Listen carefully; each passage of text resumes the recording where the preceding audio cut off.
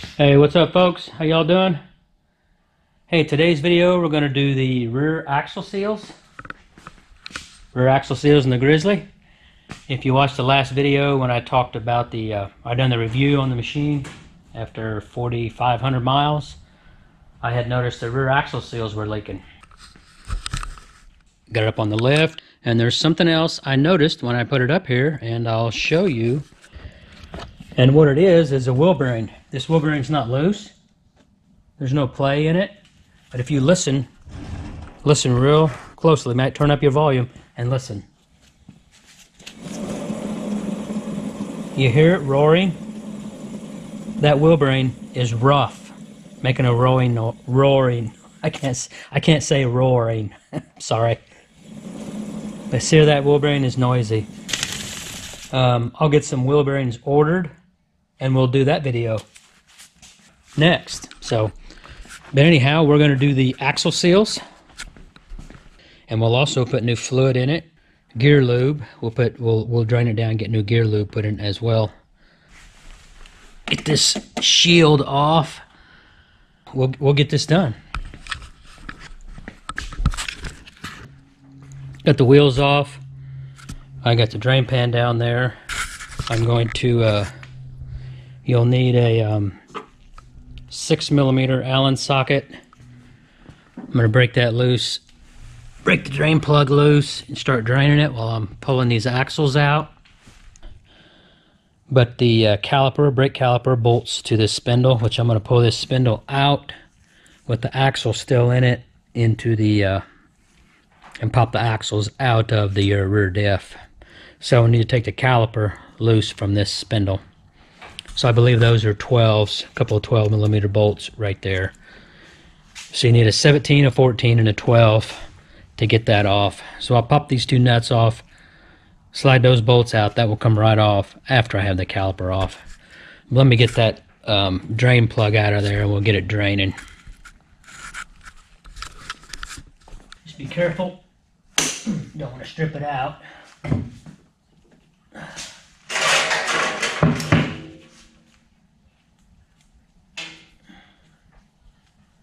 Pretty big drain plug. It looks milky, but I showed you what the fluid looks like that's in there. Let me get these bolts out and we'll, actually let me get the calipers off and then we'll pull those bolts out. It should slide right off there. I say it should.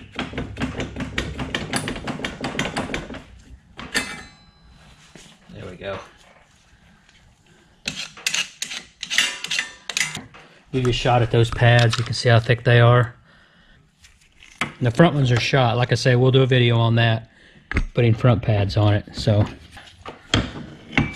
it's going to be sitting in the way up there. I guess I could take those loose and let it hang over here. Those bolts there. And get it completely out of the way. I'll do that.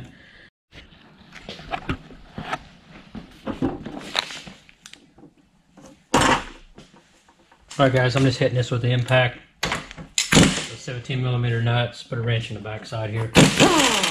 Pop them right off.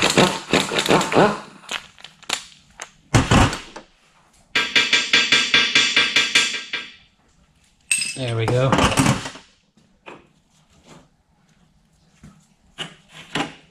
Slide those bolts out.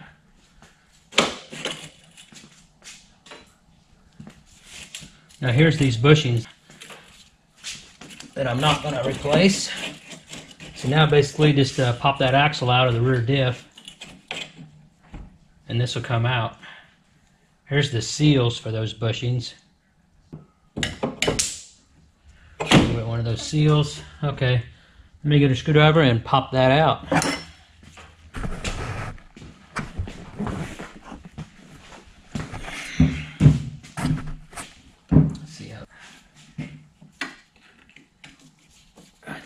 Yep, there it started.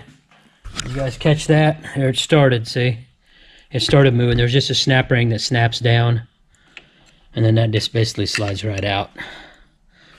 So.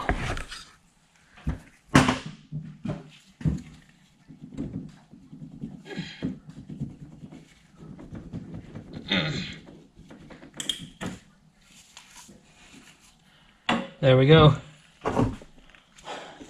See, it's just a snap ring, snaps in, just like any front-wheel drive car.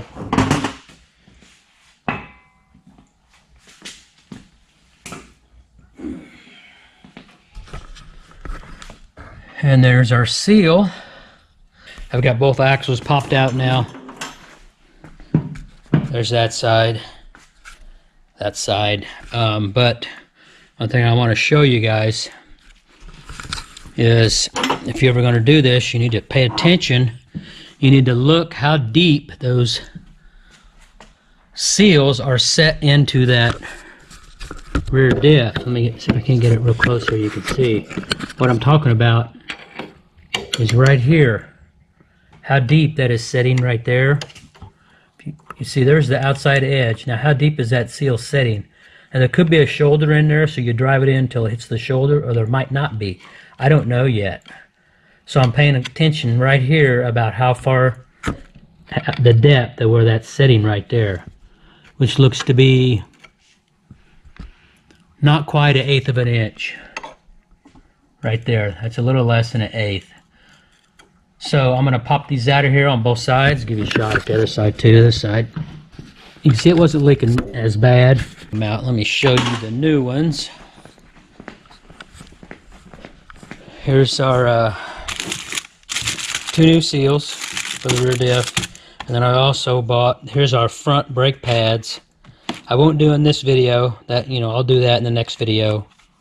Let me get one of these out of the package here and give you guys a look.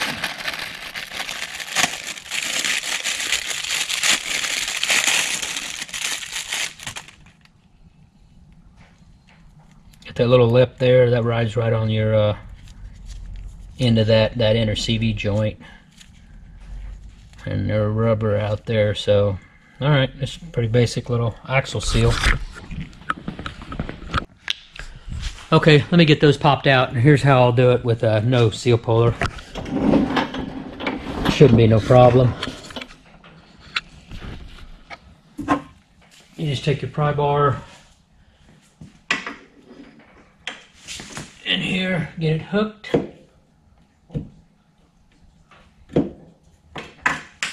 There's one.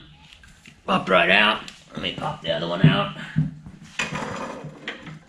If I can get in on it. Yeah.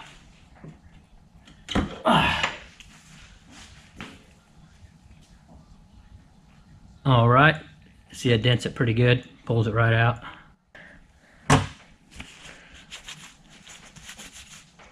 So it looks like, let me look in here.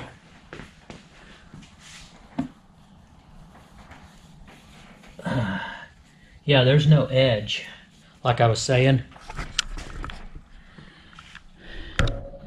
You see there? Hope I got the camera right. There's no edge. Oh, there's an edge right here. Okay, so we're going to put it flush with that. That right there, there's an outside edge, and that becomes smaller right there. That's a smaller diameter. So I'll put it flush with where the smaller diameter is. Okay.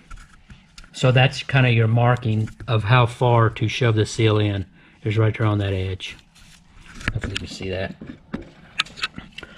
Okay guys, I got that wiped out a little bit, like I was talking about that edge there. This side here, there's a shoulder right down in here. There's a shoulder, so this seal will probably bottom out on this shoulder, and then you have that edge there nobody's talking about. So that seal basically fits on that spot right there that's smaller than this outside diameter right here. Since I don't have anything like a seal driver, we'll just have to get a hammer, start them, and drive them in there.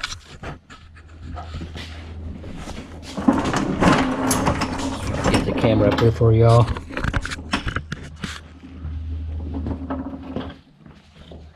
So basically, just kind of get it started.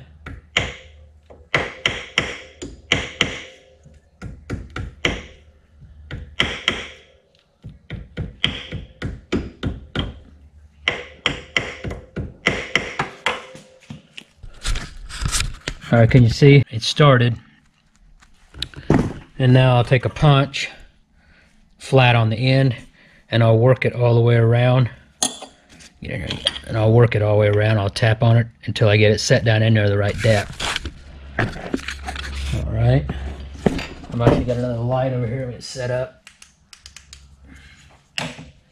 There we go. See, I really can't get any swing. Maybe up like this. And work your way around it.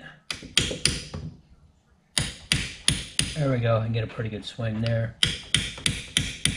Try to drive it in equally.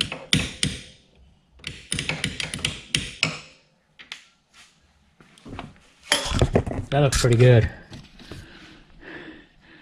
You see that depth now? It's kind of harder to see that it has this lip on it. The depth that it's in there. Let me get the other side knocked in and I guess we'll go from there. Got this one stuck in too. So both the axle seals or differential seals are installed. Put the plug back in. We'll fill it back up after we stick our axles in. But here, let me show you something else I found.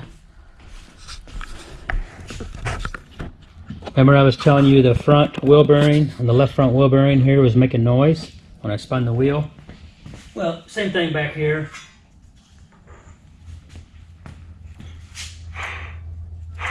Hear that? Noisy. They're not loose. Usually the Polaris guys, they notice their wheel bearings are shot because they get loose. There's no play in them, but they're noisy. So they've gotten rough over the years. So, I'll go ahead and pop those nuts off there, these axle nuts, and then I can stick the two axles back in the rear diff, fill it full of fluid, and then I'll leave the rest of it apart until I get wheel bearings. Get some wheel bearings ordered. So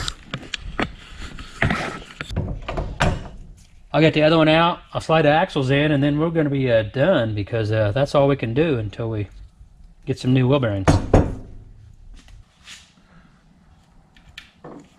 Put them up in there, twist them a little bit. That clip goes down. Now we'll listen real close.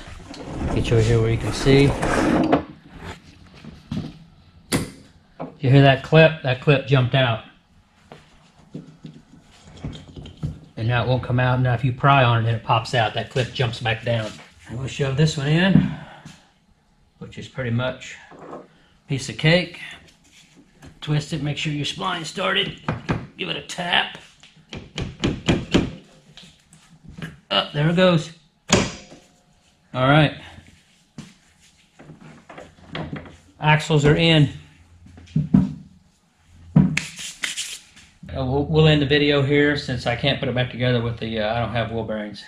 So that's how to install axle seals, and that's it. Next video we'll get it put back together with the new wheel bearings. Thanks for watching. We'll see you guys.